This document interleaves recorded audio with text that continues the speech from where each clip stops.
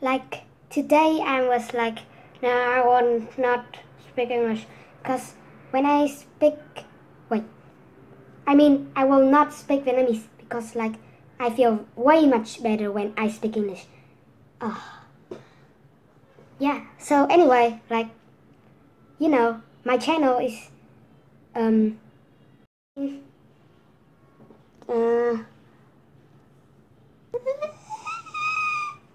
okay, so my YouTube channel has 12 subscribers. Big victory!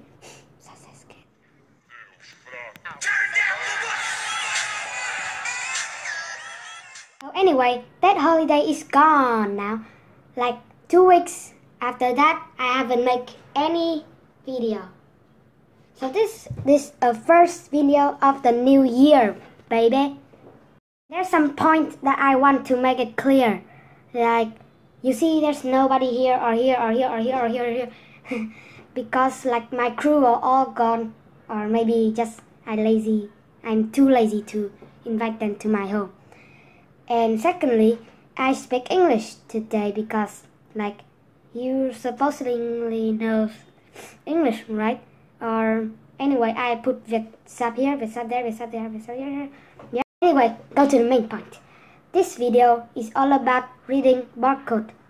Okay, that little thing is therapy thing that you find on many things you buy, such as this. I know on the video it is backward, so wait a sec. Here, don't worry about this 9 thing. Like I was so crazy back then, and don't care about this doodle. It's just a little dragon, or some sort of lizard something. But hey, today I'll show you guys how to read this thing, and maybe you wouldn't know what this means back then. Like you were like, I like this book. It looks fake, but I like it. So you guys just buy it and throw it into the basket, and then yeah, buy it. But you really need to know this. Like, okay, I'll explain right now. Sorry. Now I realize that wait a minute. This up here on the video is not upside down. So remember this. This. Số cuối cùng là số kiểm tra. Các bạn hãy quăng nó ra. Quăng nó ra. Coi như nó không có ở đấy. Để dùng sau. Từ đó, từ phải sang trái. Nào. Ok. Ta có những số ở vị trí lẻ. Như số 7.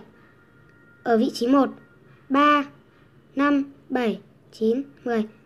Có nghĩa là từ số này cách ra 1. Lấy những số cách một. Đấy. Lấy tổng của những số này đó chính là, xin lỗi tớ dốt toán lắm, sẽ hơi lâu.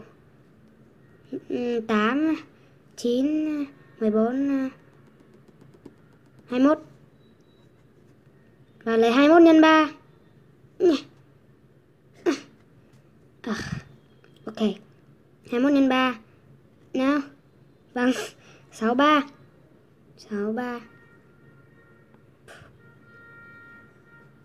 Giờ cộng những số còn lại. 4 cộng 4 là 8, 8 cộng 8 là 15 cộng 4 19 bằng 27 cộng cái này. 27 cộng cái này bao nhiêu nhỉ? 38 à? Không. 36. Ok, 36. Bao tí nhá. Giờ lấy 63 cộng 36 bằng 99. Lấy số bội của 10 lớn hơn, gần nhất của 99, chính 100. Bội của 10 tức là những số có tận cùng là 0 ấy. Lớn hơn bằng 100, trừ đi 99 thì ra 1. Và 1 chính là số kiểm tra. Vậy bạn hãy vui mừng vì tôi vì hàng của bạn là hàng thật. So there you have the way to read barcode, so that when you are very suspicious of something that is fake. I'm talking to you, China. You can use this method and then bring happiness to your family. Yay! Yay! Yay! So bye bye and see you again next video. Và giờ là đến phần truyện cổ tích ngày nay, được kể bởi tớ. Ngày xưa có một con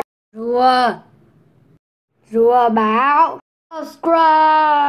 subscribe channel của tớ để có video